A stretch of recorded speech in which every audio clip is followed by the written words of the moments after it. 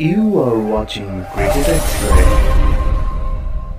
এবারের আইপিএল অর্থাৎ 2021 সালের আইপিএল এর champion team Chennai super Kings এবং চেন্নাই সুপার কিংস এর ওপেনার ঋতুরাজ গাইকোয়াড়, যিনি কিনা হাইয়েস্ট রান গেটার এই আইপিএল এ। তো ঋতুরাজ গাইকোয়াড়কে কিছু জার্নালিস্ট কোশ্চেন করেছিলেন যে আপনাকে এমএস ধোনির মতো এক্সপেরিয়েন্স লোক কিভাবে হেল্প করেছিল। তো ঋতুরাজ গাইকোয়াড়ের যে অ্যান্সারটা ছিল সেটা আসলে খুবই ইম্পর্টেন্ট একজন ইয়াং প্লেয়ারের জন্য। সেটা হলো যে তিনি বললেন, MS Dhoni advised me to stay away from social media এবং আমার গেমের উপরে ফোকাস থাকতে বলেছিলেন। অর্থাৎ দুইটা জিনিস, একটা হলো তোমার ফোকাসটা অনলি গেমের উপর রাখো এবং সোশ্যাল মিডিয়া থেকে অ্যাওয়ে থাকো, এটা তিনি বলেছিলেন। তো আমি এটা যে কারণে বলছি সেটা হলো যে আমাদের looking at the team playing in World Cup, they look so much disturbed about anything. I don't know what is this, কিন্তু আমার যেটা মনে হচ্ছে যে they are following social media a lot. যখন ওয়ার্ল্ড কাপ খেলা চলছে, সমস্ত ফোকাস যেখানে ওয়ার্ল্ড কাপের উপর থাকা উচিত, সেখানে আমাদের প্লেয়ারদেরকে প্রত্যেককে, সিনিয়র থেকে শুরু করে জুনিয়র, মুশফিকুর রহিম এবং মাহমুদুল্লাহ রিয়াদ, সাকিব আল হাসান, মানে তাদের সবাইকে কিন্তু কিছুটা ডিস্টার্বড মনে হচ্ছে। এবং মুশফিকুর রহিম যে মন্তব্যটা করেছেন যে আয়না নিয়ে, আপনারা সকলেই দেখেছেন। মাহমুদুল্লাহ রিয়াদ তিনিও একটি ব্যতিক্রমধর্মী মন্তব্য করে আসলে সমালোচিত হয়েছেন। তো এগুলো তো আসলে এই সমালোচনাগুলো কেন হচ্ছে এবং সেই সমালোচনাগুলোর কারণ কি? কারণ তো আসলে ভাই আপনারাই, মাহমুদুল্লাহ রিয়াদ, মুশফিকুর রহিম, সাকিব আল হাসান এবং আমাদের যারা প্লেয়ার আছে তারাই। আপনারা মানে আমাদের মতো সাধারণ দর্শকের কাছে কি এক্সপেক্ট করেন? সাধারণ দর্শকরা তো আপনারা ভালো করলে সুনাম করবে, আপনারা খারাপ করলে সমালোচনা করবে, এটাই তো স্বাভাবিক না? আপনারা যে ধরনের পারফরমেন্স করছেন তাতে আপনাদের কি সমালোচনা প্রাপ্য নয়? দেখুন, আপনারা বলছেন যে আপনাদেরকে ছোট করা হচ্ছে, আপনাদেরকে সমালোচনা করা হচ্ছে, তো আপনাদের পারফরমেন্সের জন্য পে করা হয়। তো যখন আপনারা পারফরমেন্স করবেন না এবং you R paid A lot of money from our country and you cannot perform at the biggest stage of the game, at the highest level of the game, then আপনাকে তো সমালোচনা করা হবেই। এবং আপনাকে আমি যখন পে করছি, আপনি ভালো করছেন, আমরা তো আসলে প্রেইজ করছি। তো আপনারা যে টাকাটা পান, আমি টাকার বিষয়ে বলছি, আপনারা যে টাকাটা আপনাদেরকে দেশ থেকে পে করা হয়, এই টাকাটা কিন্তু এক ম্যাচের জন্য, অর্থাৎ গতকাল ইংল্যান্ডের সাথে ম্যাচ খেলে আপনাদের এক একজন প্লেয়ার কিন্তু ম্যাচ ফি পেয়েছেন শুধুমাত্র 2 লাখ টাকা করে, যেটা বাংলাদেশের ম্যাক্সিমাম লোকের ইনকাম করতে 2 বছর টাইম লাগে। একটু চিন্তা করুন যে আমরা how much crazy about cricket আমাদের বাংলাদেশ, যে তারপরেও আমরা কিন্তু আপনাদেরকে রেসপেক্ট করি। আপনারা ভালো করলে আমাদের কিন্তু, আপনারা জিতলে, বাংলাদেশ জিতলে কিন্তু আমাদের আসলে 1 টাকাও পকেটে আসে না। ক্রিকেট খেলায় বাংলাদেশ জিতলে কিন্তু আমাদের 1 টাকাও লাভ হয় না, কিন্তু যেটা হয় সেটা হলো আমাদের মেন্টাল স্যাটিসফ্যাকশন। আমাদের দেশ জিতছে, আমরা আমাদের দেশকে সবাই ভালোবাসি এবং আমরা কিন্তু চাই যে আমাদের দেশ জিতুক। কে মাহমুদুল্লাহ রিয়াদ, কে মুশফিকুর রহিম, এটা কিন্তু কে লিটন দাস, এটা কিন্তু আমাদের দেখার বিষয় না। যারা ভালো করবেন, দেশের হয়ে যারা যুদ্ধ করবেন, তাদেরকে আমরা অ্যাডমায়ার করি। যারা পারবেন না, আপনাদের যেহেতু লট অফ মানি আপনাদের পিছনে স্পেন্ড করা হয়, আপনাদের এক একজনের মাসিক বেতন 8 লাখ টাকা করে, তো it is a lot of money for our country. তো এটা যখন আপনাদেরকে পে করা হয়, আমরা চাইবো আপনাদের কাছ থেকে সাম magic, and if you can not do that magic, আমরা আরেকজনকে কিন্তু চাই সেই কাজটা করতে এবং তাকে পে করতে। It is obvious. তো হ্যাঁ, আপনারা আরেকটি বিষয়, আপনারা এমন কোনো কিছু বাংলাদেশের জন্য করেননি, বাংলাদেশ ক্রিকেটের জন্য, যেটাতে কিনা আমরা আপনাদেরকে, আপনারা 2-1টি টুর্নামেন্টে খারাপ করলেও আমরা আপনাদেরকে মানে খুব বেশি প্রেইজ করতে পারি। তারপরেও আমরা কিন্তু আপনাদেরকে প্রেইজ করি, কারণ আমরা ক্রিকেটটাকে ভালোবাসি। এবং আপনারা যারা এখন টিমে আছেন, সাকিব, মুশফিক, মাহমুদুল্লাহ, আপনারাই কিন্তু আমাদের অন্যান্য প্লেয়ারদের থেকে একটু ভালো পারফরমেন্স করেন। তার মানে এই না যে আপনারা ওয়ার্ল্ড লেভেলে যারা বেস্ট ক্রিকেট খেলছে, সামন like Virat Kohli, Babar Azam, AB de Villiers, তাদের মতো আপনারা পারফরমেন্স করছেন, তাদের ধারের কাছে নেই। ইভেন আপনাদের যে উন্নতি সেটা কিন্তু খুবই লিমিটেড উন্নতি হয়েছে অন্যদের তুলনায়। দেখুন Afghanistan, they produced some magical players, someone like Rashid Khan, Mujib, Mohammad নবী, they are unbelievable। আমাদের কিন্তু ওইরকম প্লেয়ার প্রডিউসড হয়নি, আপনারা কিন্তু পাচ্ছেন না ওইরকম, আবার শিখতেও পাচ্ছেন না। লুক এট বাবর আজম যখন T20 ক্রিকেট খেলেছেন তখন কিন্তু T20 ক্রিকেট অর্থাৎ আন্ডার-19 যখন খেলেছেন, আমি সেটা বলতে চাচ্ছি, তখন কিন্তু আমাদের আনামুল হক বিজয় আন্ডার-19 খেলেছেন। আনামুল হক বিজয় কিন্তু হাইয়েস্ট রান গেটার ছিলেন ওই আন্ডার-19 ওয়ার্ল্ড কাপে। বাবর আজম হাইয়েস্ট রান গেটার ছিলেন না। তার যে উন্নতি সেটা ছিল ইনক্রেডিবল উন্নতি এরপর। আর আজ আনামুল আমাদের কোথায় আছে আমরা কেউ জানিই না। সো আপনাদের যে ইমপ্রুভমেন্ট হওয়া উচিত, আপনাদেরকে যেভাবে আপনাদের পিছনে দেশ খরচ করে সেই উন্নতি কিন্তু, সেই পারফরমেন্স কিন্তু আমরা দেখতে পাই না। আপনারা হারবেন এটা স্বাভাবিক, হারবেন জিতবেন এটাই স্বাভাবিক, কিন্তু the way of losing the game is important. আপনাদের অ্যাপ্রোচটা ইম্পর্টেন্ট। আজ থেকে 20 বছর হয়ে গেল আমরা ক্রিকেট খেলা দেখছি এবং আমাদের দেশে ব্রডকাস্ট করা হচ্ছে, আমরা খুব বেশিভাবে ফলো করছি। 2000 সালে যখন আমরা টেস্ট স্ট্যাটাস পাই তারপর থেকেই কিন্তু আমাদের দেশের ক্রিকেটকে আমাদের দেশের দর্শকরা খুব বেশি ফলো করছে। অর্থাৎ আমি যখন ক্রিকেট খেলা খুব বেশি ফলো করব, আমাদের দেশের দর্শকরা বেশি ফলো করবে, they have some knowledge about cricket. আমাদেরকে কিন্তু উল্টাপাল্টা বুঝিয়ে ডিস্ট্র্যাক্ট করাটা এই মুহূর্তে এসে ইম্পসিবল। যারা আমরা ক্রিকেট ফলো করি, ইটস ভেরি মাচ ইম্পসিবল। আপনি কতটা ইফোর্ট দিলেন এটা আমার কাছে মোটেও ইম্পর্টেন্ট না, আপনার প্রসেসটা ইম্পর্টেন্ট। আপনি যারা উন্নত বিশ্বে যারা ভালো খেলছে, যারা ভালো রেজাল্ট করছে, তারা কিভাবে খেলছে, তাদের প্রসেস, তাদের থট প্রসেসটা কি, তারা কিভাবে কথা বলছে, তারা প্রেস কনফারেন্স কিভাবে হ্যান্ডেল করছে, এটা ইম্পর্টেন্ট। আমাদের দেশের senior cricketer Mushfiqur Rahim press কনফারেন্সে এসে আমার মনে হলো যে সাংবাদিকদের সাথে তিনি এক প্রকার মানে ঝগড়া টাইপের লাগিয়ে দিলেন, এই টাইপের কথাবার্তা বলতে থাকলেন। তো আমরা যখন MS ধোনি, বিরাট কোহলি আর সামন ইয়াং লাইক বাবর আজম, তাদের যখন আমরা প্রেস কনফারেন্স শুনি, অথবা কেন উইলিয়ামসন খুবই জুনিয়র মুশফিকুর রহিম, মাহমুদুল্লাহ রিয়াদের তুলনায়, তাদের প্রেস কনফারেন্স গুলো যখন শুনি, পাকিস্তানের সাথে ভারতের ম্যাচ হারার পরেও বিরাট কোহলির প্রেস কনফারেন্স যদি আপনারা ফলো করেন, সেখানে দেখবেন যে Virat Kohli was so much কাম। পাকিস্তানের সাথে ভারতের প্রথম পরাজয় এবং ভারত যখন পাকিস্তানের সাথে পরাজিত হয় তখন কিন্তু ভারতের একটা বিশৃঙ্খলা অবস্থা, তারা এক্সপেক্ট করে না।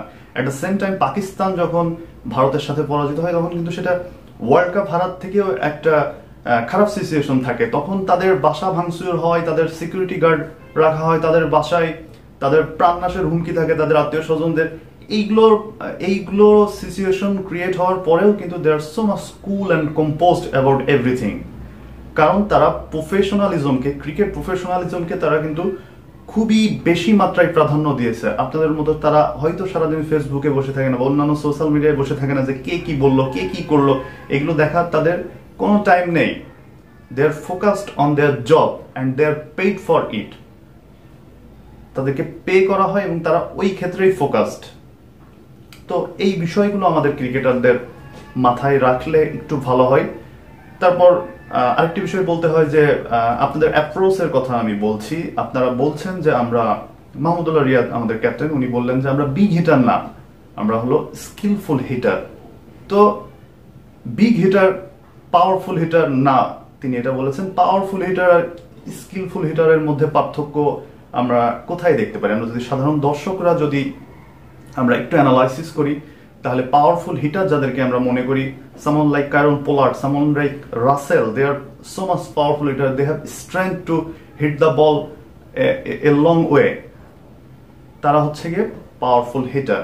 তো আমাদের মাহমুদুল্লাহ রিয়াদ, সাকিব আল হাসান, মুশফিকুর রহিম, এদের কারন পোলার্ড এবং রাসেলের মতো বডি নেই, আমরা সেটা মানছি। আবার আপনারা বলছেন আমরা স্কিলফুল হিটার, আপনাদের স্কিলটা কোন জায়গায় আসলে? আমরা গতদিন ইংল্যান্ডের সাথে দেখলাম যে আপনারা সবাই কিন্তু পাওয়ারফুল হিট নিতে গিয়ে আউট হয়েছেন। ডাউন দ্য ট্র্যাকে মাহমুদুল্লাহ নিজেও ডাউন দ্য ট্র্যাকে এসে 6 মারতে যে আউট হয়েছেন। সাকিব আল হাসান, তারপরে আমাদের লিটন দাস, তারপরে নাইম শেখ, তারা কিন্তু সবাই ওই পাওয়ারফুল হিট খেলতে যে আউট হয়েছেন। আবার আপনারা বলছেন যে আমরা স্কিলফুল হিটার। স্কিলফুল হিটার হিসেবে আমরা কাদেরকে দেখি? সামন লাইক বিরাট কোহলি এখন খেলছেন, someone like KL Rahul, they are not very powerful like someone like Pollard or AB de Villiers or Russell or Maxwell, কিন্তু তারা কিন্তু তাদের যে স্ট্রাইক রেট মেইনটেইন করে তারা খেলে, পোলার্ড ও রাসেল, KL রাহুল, বিরাট কোহলি কিন্তু এদের থেকে অনেক বড় প্লেয়ার এবং তারা কিন্তু প্রপার স্কিলফুল হিটার বলে আমি মনে করি। বাবর আজম আরেকটি উদাহরণ, এবং এই ধরনের ব্যাটসম্যান সামান like Sangakkara or Mahela Jayvardhan was incredible as a skilful heater. দেখেন, আপনারা আপনাদেরকে স্কিলফুল হিটার বলছেন, ইংল্যান্ডের সাথে আপনারা ডট বল খেলেছেন 52টা। স্কিলফুল হিটারদের কাজ কিন্তু ডট বল খেলা না, যেহেতু তারা পাওয়ার হিটার না, ছয় মারার অ্যাবিলিটি তাদের কম, সেহেতু ডট বলের পার্সেন্টেজ কিন্তু কমানোটাই তাদের জন্য মেইন অপশন ছিল। তো আপনারা কখনোই আপনাদেরকে আমরা স্কিলফুল হিটার আসলে মনে করতে পারছি না। আমরা জানি আপনারা শারীরিকভাবে ওদের মতো পাওয়ারফুল না, স্কিলফুল না সামান লাইক বিরাট আর বাবর আজমের মতো, কিন্তু তারপরেও আমরা আপনাদের উপর ভরসা করি। আপনাদের কৌশলগত কিছু দিক যদি আপনারা একটু মেনটেন করেন বা কৌশলগত দিকের একটু খেয়াল করে আপনারা অন্যান্য দলের সাথে কম্পিট করেন, সেক্ষেত্রে কিন্তু আপনাদের রেজাল্ট আসতে পারে। এইটুকুই পুঁজি করে মানে আমরা আপনাদেরকে সাপোর্ট করি এবং আমরা চাই যে আপনারা জেতেন। তো স্ট্র্যাটেজির বিষয়ে আমি একটু কথা বলতে চাচ্ছিলাম, সেটা হলো যে যখন গত ম্যাচ আমরা দেখলাম যে পিচে খেলা হচ্ছিল, আপনারা প্রথমে যেই কিন্তু বুঝতে পেরেছেন বা আগে থেকে পিচ দেখেও আপনাদের একটু ধারণা পেয়েছেন যে এটা কিন্তু ফুললি ব্যাটিং উইকেট ছিল না, এটা 200-এর উইকেট ছিল না। কিন্তু লিটন দাস কি করলেন, এসে সে এভরি বল 2টা বাউন্ডারি পেয়েছিলেন। তারপরে কিন্তু একজন প্রপার যে টেম্পারামেন্টাল বিষয়টা, প্রপার টেম্পারামেন্টের একজন ব্যাটসম্যানের কাজ ছিল যে স্ট্রাইক রোটেট করে আরেক ব্যাটসম্যানকে দেওয়া। আপনি কখনোই এভরি বল হিট করতে পারেন না। লিটন দাস ওভাবেই কিন্তু আউট হয়েছেন। এরপর নাইম শেখ কিন্তু এই বিগ শট খেলতে গিয়ে আউট হয়েছে। আমি বলছি না যে বিগ শট খেলা যাবে না, কিন্তু you have to take calculated risk. আপনাকে অ্যাসেস করতে হবে যে কন্ডিশনটা কি। কন্ডিশনটা ছিল 150 রান, 150 থেকে 160 রানের যে স্কোর পিচ অনুযায়ী, এই স্কোর করলে কিন্তু আমাদের উইনিং স্কোর হতো যদি আমরা লাইন লেন্থে বল করতে পারতাম। কিন্তু আমরা আমাদের প্রথমে খেলা দেখে আমাদেরকে মনে হয়েছে যে আমরা 200 চেস করছি, which was not on in this wicket।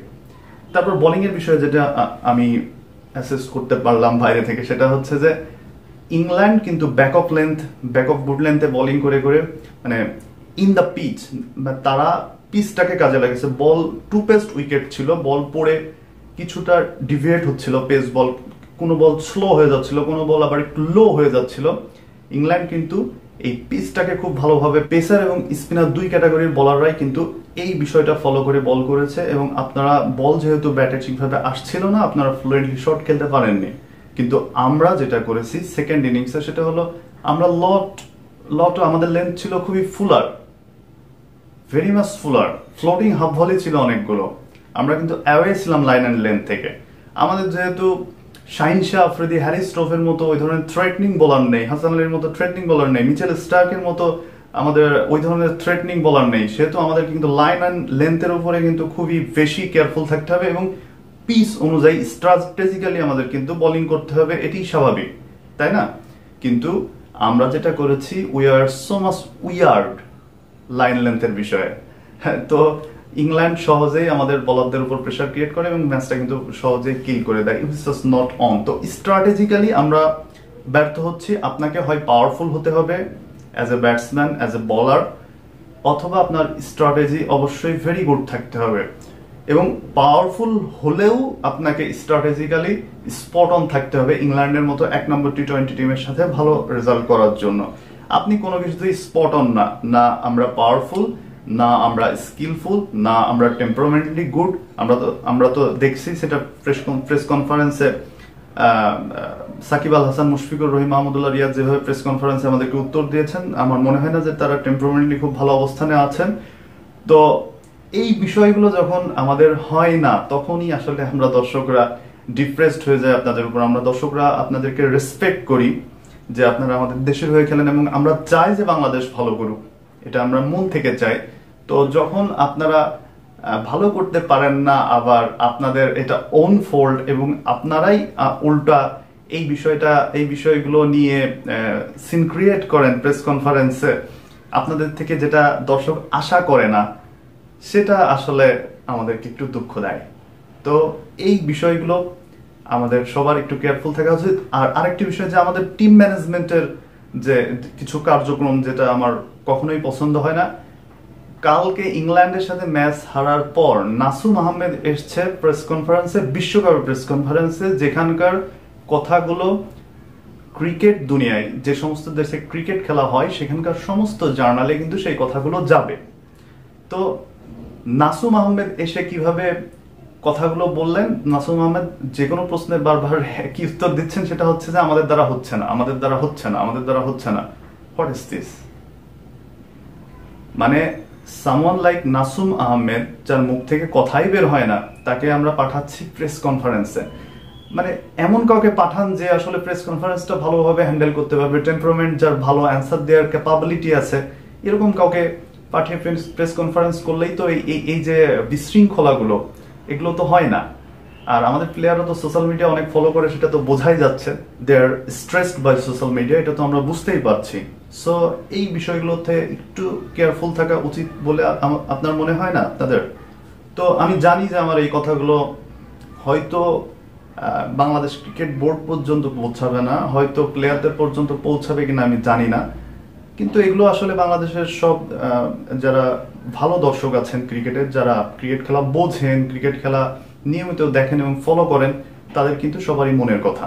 এবং আমরা সকলেই চাই বাংলাদেশের যে ক্রিকেটিং অ্যারেনাটা আছে এটা অত্যন্ত ডেভেলপড হোক, আমরা আদার্স কান্ট্রিগুলোর সাথে নেক অন নেক আমরা ফাইট করতে পারি, হার জিত তো হবেই, কিন্তু আমরা যেন ভালো ক্রিকেট খেলতে পারি, আমাদের ক্রিকেটের মান, ক্রিকেটারদের মান, তাদের থট প্রসেস সবকিছু যেন ভালো হয়, আমরা কিন্তু শুধুমাত্র এটি আশা করি।